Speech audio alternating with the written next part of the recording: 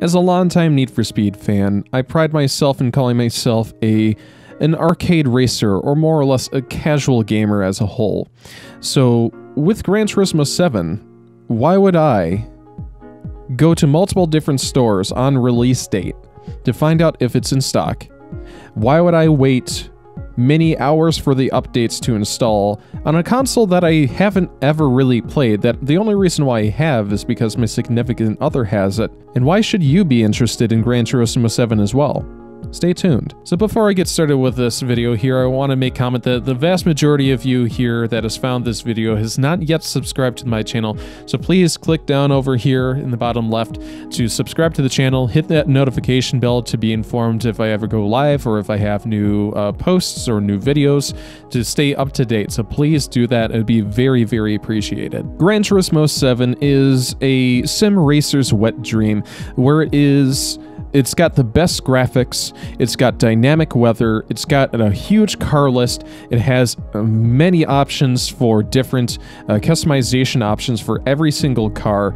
It has got countless events, whether it be driving license tests or missions or just general races. So even going across this main menu screen, you've got your missions, you've got your photography studios, you've got your license tests, you've got world circuits, showcases, tuning shops, the cafe, the used car lot, the brand new car lot, your garage, GT Auto, or your garage where you can more or less customize cars, edit liveries. You've got your multiplayer, you've got your Legend Cars dealership, and then you've got Sport, which is your more online daily missions, or again, your dailies. So the main pinnacle, or the home of Gran Turismo 7, in my opinion, is with the cafe, where you can talk with various individuals, talking about different tasks to complete with a menu book, per se, where the most recent mission for the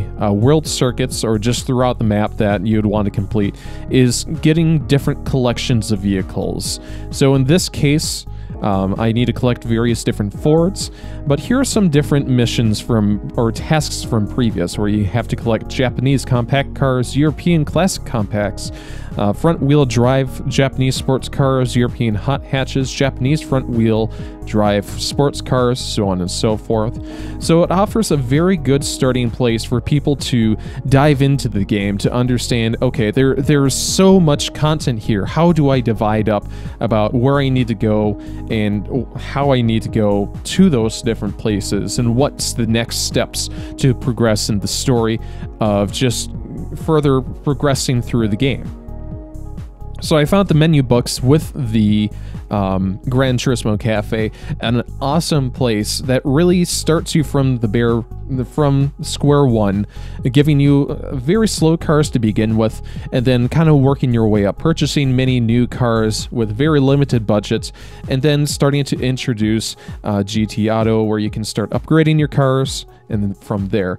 But the one thing that I really do enjoy about this game that Forza definitely doesn't touch on is, while with this game you're more focused on the sim racing side of things, it actually is a very educational game as well, that describes the history of many different cars and the different eras that they are produced in, where you're describing, the Mini Coopers, and how there were very few European compact cars prior to the Mini Cooper and, the Beetle and all the rest of that.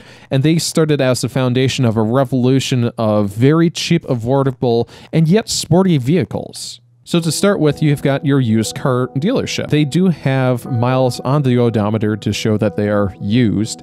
And this game really introduces the feature of, having reliability and durability issues with the more mileage that you have on cars. And through the GT Auto upgrade shop, you can actually purchase new parts to replace old parts, and eventually kind of lower down the mileage on the odometer to make it more of a brand new car than when you originally purchased it. So then in Brand Central, as like I was kind of referring to earlier, you've got all sorts of different brands from either America or Europe or Asia.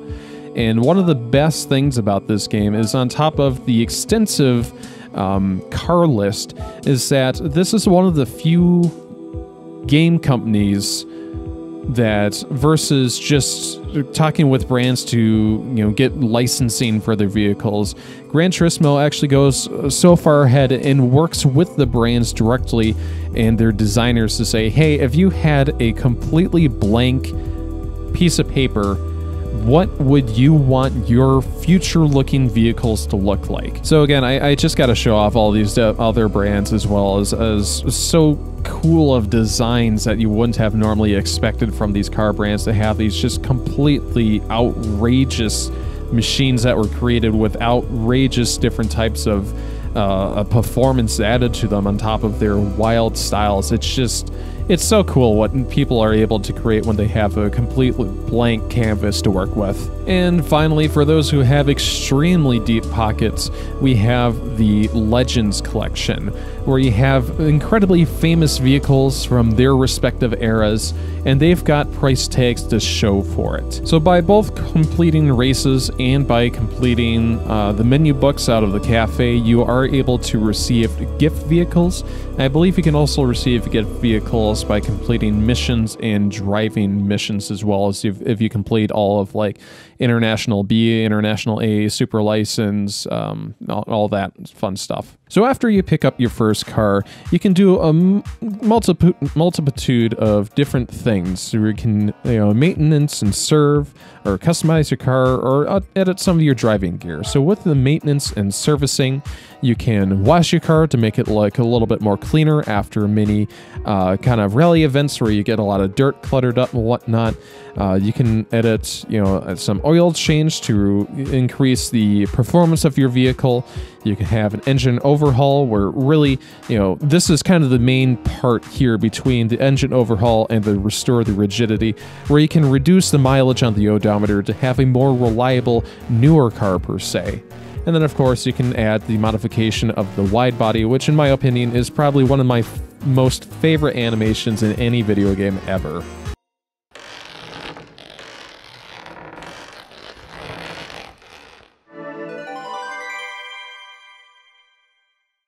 Love it. So furthermore, with GT Auto, some of the upgrades that you can get are kind of the more obvious ones, where you can change the wheels of your vehicle. You can edit the paint color, some additional customization of parts, whether it be front bumpers, side skirts, rear diffusers, or spoilers, and of course, livery editors. And then finally with GT Auto, the driving gear here, where you're able to adjust the livery of both your helmet and your racing suit, where you can create awesome looking helmets like this.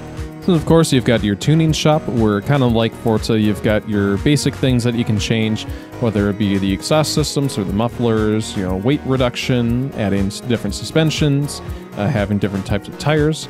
And the more you go up from sports to club to semi-racing, racing to extreme, the more racing-specific parts are available. So then when you finally do finalize your car and you have it to the spec that you want, of course you can start racing it in the world circuits, where you have a large selection, maybe not as much as maybe some other games per se, where there's 10 different tracks based in America, 15 in Europe, and 9 in Asia, for a total of about 34 courses.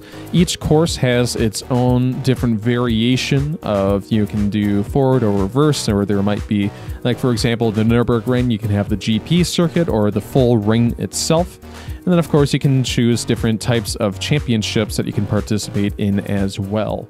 So playing on the Tokyo Freeway here, it's always been a really nice pleasure to be able to play, tracks of this kind of nature in previous games, just from the standpoint that it is very different than, just for instance, like Assetto Corsa, where Competizione specifically, where all you have is, for example, like your main circuits that you play on, whether it be the Nürburgring Grand Prix or Spa, and of course those tracks are in this game as well.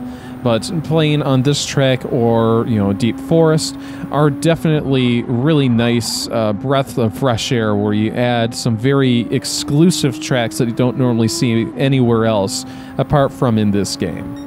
And while we're here in the world circuits here, talking about the racing itself, as you can tell, the graphics are absolutely phenomenal. On the PlayStation 4, it does use the traditional rasterization graphic method, But when you get into PlayStation 5, it does offer the unique ray tracing option, where somehow, some way, the graphics look even better than this. And my driving is not the best here. And one thing that Gran Turismo is just absolutely nailed with on every single iteration is its sound design. It is absolutely realistic. You never question if it was augmented, you know, or it was, for instance, using computer samples and then adjusting the EQ, or having really weird samples that don't match with cars. I mean, the amount of level of detail that is put into both the graphic level and the audio detail is just absolutely incredible.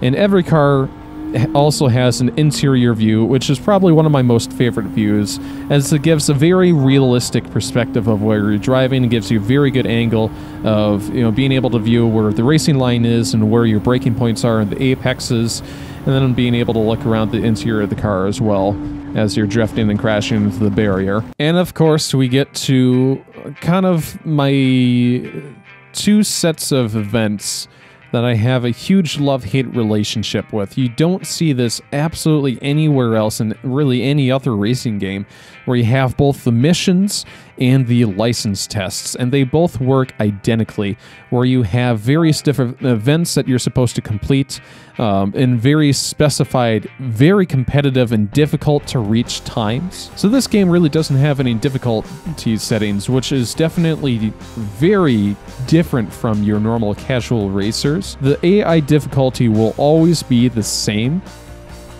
and that is especially true with the license tests. And as difficult as it is to try to get gold trophies or gold medals on every single different event that both the missions and the license tests have, versus being able to cheap out, change the difficulty down, and then say, well, I got gold medal and I had to be on easy mode. If you get gold medal, it means that you have achieved something. So being able to walk up to people to say that you got gold medals in all the license tests in Gran Turismo 7 is a huge bragging right, because again, you can't change the difficulty and you have to beat the time listed. So with that being said, here's a montage of me attempting to re-beat my gold medal time, or to see at least that I can beat gold medal once again with the International A license 8. That was a horrible exit. Oh, I'm gaining on it. Oh, come on. Oh, that is surprisingly close. Oh, no, come on. Huh, I think I might, no. This is not the right line. Come on.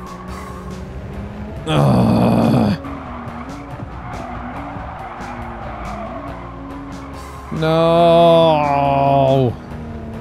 And for all intents and purposes, missions is pretty much identical to the license tests, where they give absolutely outrageous tasks to complete in very little time that is not even possible. Oh, get out of the way! Come on. How am I supposed to get a good time if I don't have any fuel? This is insane. And one of the other really cool things is being able to have a compatible wheel support.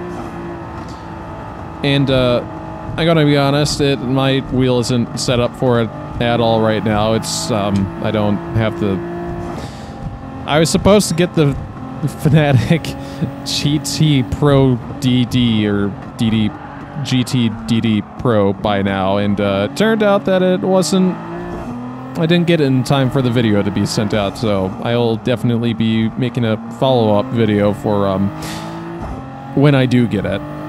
But I hear from people that actually do have it set up that it's a really good playing experience and is much better than doing it on the controller. And of course, with multiplayer, the introduction of, or at least the continuation of the split screen is still here. like you've seen in previous Gran Turismo games. So it's really nice to be able to have this, because when's the last time you've seen a AAA racing game offer split screen support? I mean, the last one that I've seen is probably what, Crash Team Racing? One of the other things I definitely also want to point out as well is Music Rally, a really fun game mode, only single player based from what I can tell, where all you have to do is you just drive around, you get to pass vehicles, and you get to listen to some great music, and you just got to make sure that you hit the checkpoints in time, and that you finish the race before the sun ends, which I always thought was a really cool feature. So with that all being said, I want to wrap back to my very original question that I posed. Why, as someone who considers himself as a casual arcade racer, who's played all sorts of Need for Speeds, suddenly jump into Gran Turismo? So one of the big things is that the hype. You know, the hype was insane about release, because it was one of the first PlayStation 5 exclusive games that did also have backwards compatibility with PlayStation 4. Of course, there's, you know, Spider-Man, Miles Morales, and there's a couple other games in there as well. But this was the first racing game for PlayStation 5, which has been, you know, in talks for years. Everybody's been speculating and just been really excited to see what Gran Turismo 7 would look like. And I think that Polyphony Studios had done absolutely everything that they could have done and more, and created such an incredible game. One of the big things that mainly isn't really talked about recently is the level of polish of a game.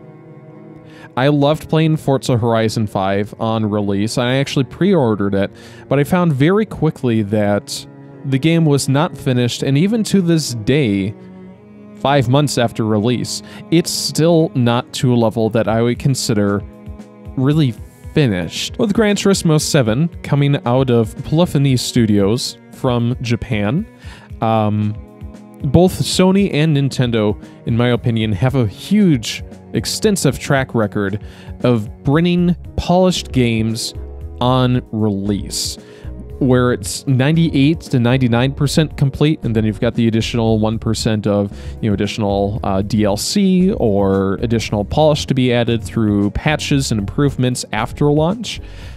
Again, 99% there. So there are very little bugs, very few issues, and when there are, they're immediately fixed, and they don't make a big deal about, oh, we've come and saved your gaming experience. No, they just do it because that's the baseline requirement. If there's an issue with the game, it's fixed. That's done. So all in all, even as a casual arcade racer myself, if you do have a PlayStation 4, PlayStation 4 Pro, PlayStation 4 Slim, or PlayStation 5, if any of them are collecting dust and you're kind of looking for a new game to play, I cannot recommend Gran Turismo 7 enough. It is an absolutely perfect game. Again, 10 out of 10 in my book. I've already spent way too many hours in this game, and I can't tell you how excited I am to be spending some more time playing Gran Turismo 7. So again, thanks so much for watching. If you enjoyed this content, make sure to like, comment, and subscribe. We got a lot more videos, kind of unique video essays, much like this, coming up in the future. So if you enjoyed this, please, again, you know, comment down below what other future games you'd like me to review or discuss, or kind of providing, again, another kind of video essay type content. So again, thanks so much for watching. I hope you guys have a great day today. Take care. Bye.